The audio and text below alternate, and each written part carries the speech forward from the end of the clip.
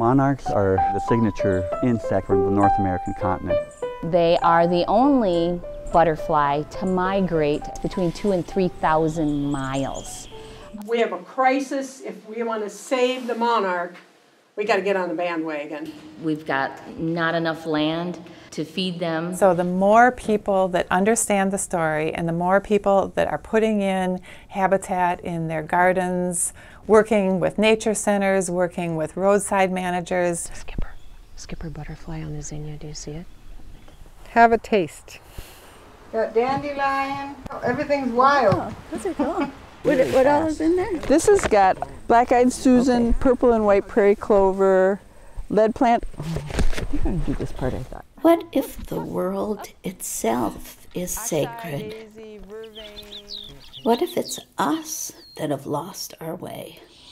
Nice. He's going to poke you in the eye. Bailey, step back, please. Butterfly effect comes from chaos theory. It's a female. Essentially the idea that a small, tiny, insignificant action can alter great events. Nature talks to us so many ways. If we listen, if we could but listen, right, they're telling us that our environment is not healthy for them. And if it isn't healthy for them, it's not healthy for us either. So when butterflies fly into your life, they really are telling you a unique story. For a butterfly, profound change is normal.